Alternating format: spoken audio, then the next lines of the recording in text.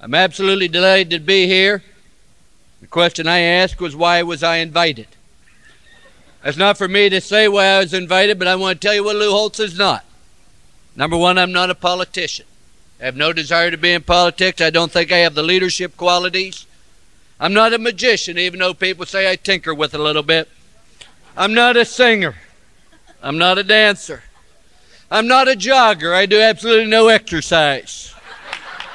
I love what Abe Lemon said. They said, do you jog? He said, oh no, I want to be sick when I die. I am not an intellect. I am not very smart. When I graduated from high school, I desired to matriculate to the University of Notre Dame, but they said I wasn't smart enough to go to school there, which I can understand. But what I've not been able to understand is they think I'm smart enough to teach there.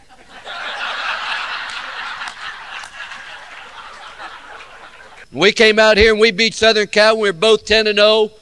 We stayed over for Notre Dame prayer breakfast. We went to Disneyland. And here came the AP photographers. They took a picture of our captains, Tony Rice and Anthony Johnson and Ed Bokar with Mickey Mouse and Donald Duck. And it's a true story. And they took a picture of Lou Holtz with Pluto and Goofy. Not exaggeration.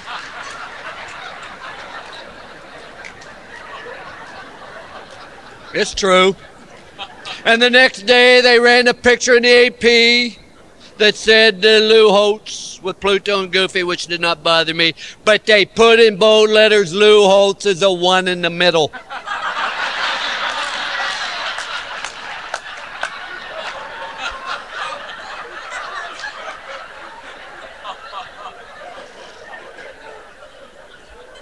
Looks isn't important, ladies and gentlemen, to self-image, nor is intelligence. But I have three simple rules.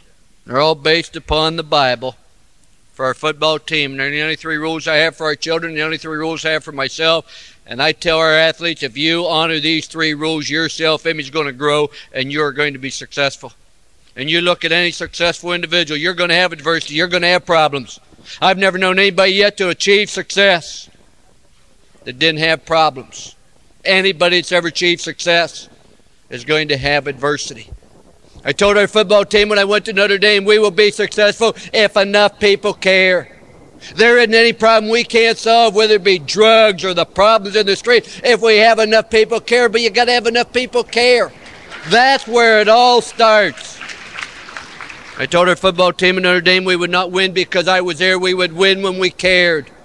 And we opened up, we played a great game against Michigan, but we fumbled 5 times and we lost. And we went up to play Michigan State, another outstanding football team, my first year at Notre Dame. And I said to our quarterback at a critical time in the game, we're going to run right 324 SXP pass. Now, ladies and gentlemen, I understand that means absolutely nothing to you. What I did not realize at the time was it meant absolutely nothing to our quarterback either.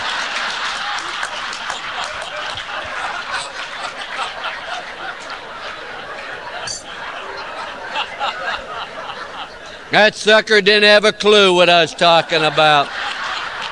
And the whole year went that way. We did not win at Notre Dame when I first went there because not enough people cared. It so happened that my son Skip had gone to Notre Dame prior to my arrival, and my first year he was on that team. We came out here to play Southern Cal. We had a losing season my first year. We're playing Southern Cal with a quarterback by the name of Rodney Peete, who I want to tell you this. Of all the people in this world, I don't know if anybody can be a better role model for young people than Rodney Peete in my dealings with him. An individual I had tremendous respect for. Well, maybe you remember the game was on national TV. With 11 minutes to go in the game, this true story, we're down by 10. And Southern Cal had the ball 4th down and 5. Went back to punt. We put on the punt rush. Figuring we blocked the punt, would score, we'd only be down by 3. But with 11 minutes to go in the game, we rushed the punter. We did not block the punt. However, we did rough the punter. Now, the young man that roughed the punter happened to be my wife's son.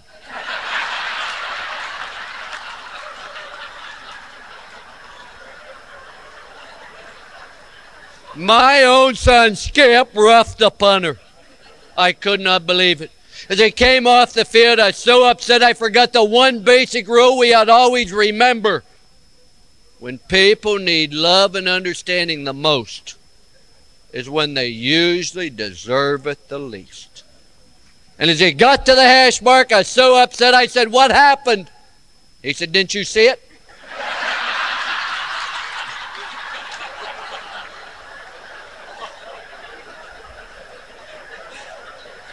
I don't know when I've been more frustrated or upset with my son by the time they got my fingers off his jugular vein.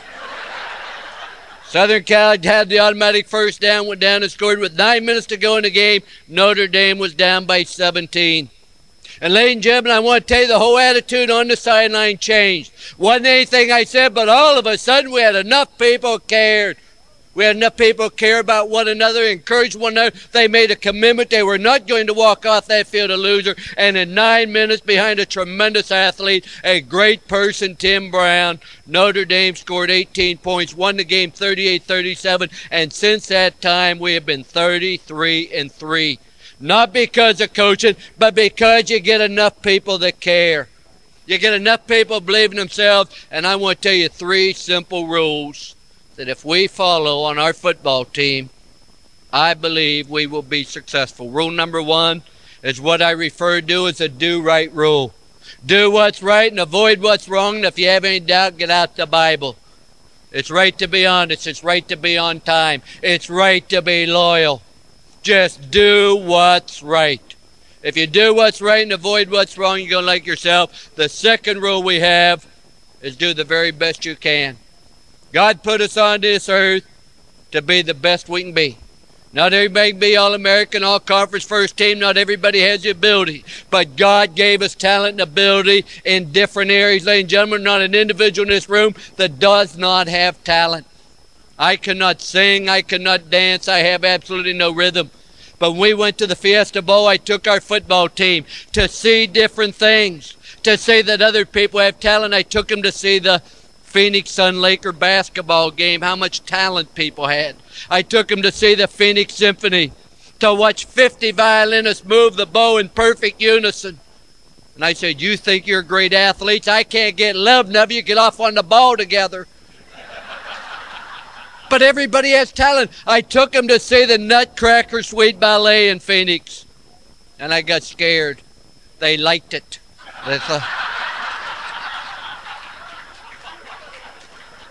And the last rule we have on our football team, ladies and gentlemen, is a simple one. And that's a golden rule. Just love other people as much as you like to be treated. Just a simple rule. Ladies and gentlemen, you know what's really amazing and dawned to me? That many times I will treat total strangers with greater patience than I will my loved ones and the ones I live. Because we want to make a good impression, so we'll treat total strangers and we'll have patience. And we think because of the people we live with and bleed with and play with and cry with gives us the prerogative to vent our frustrations. And ladies and gentlemen, that's not right. We need to love people. There are 3 questions everybody asks. You ask of me, you ask of Mary, you ask everybody. The 3 questions every husband asks every wife, every parent of every child. Question number 1, can I trust you? My wife and I have been married together this summer 58 years. 29 apiece, but 20 together, 58. The only reason she can trust me and I can trust her is we both do what's right. If I do what's right, athletes going to trust me. If athletes do what's right, I'm going to be able to trust them. But ladies and gentlemen, you cannot have a relationship with anybody if we do not trust one another. We've got to be able to trust one another regardless of our backgrounds, regardless of our age, regardless of our religious belief. And trust is only generated when you do what's right. And the second question everybody asks, are you committed to excellence? Do you want to be good? What made this country great was a commitment to excellence. That we all want to be the very best we can, and we're going to take the talents and abilities, and we're going to utilize the best we can. But the last question everybody asks is by far the most important. And that is, do you care about me? That's the question everybody asks. The people that aren't quite as fortunate as others are saying, hey, do you care about me? Do you understand the problems I have? And that's a question everybody asks, and it's the most important question. And we got to make sure that we treat other people as we'd like to be treated. We look at them in their situation, put ourselves in their situation, and make sure that there's love and there's feeling.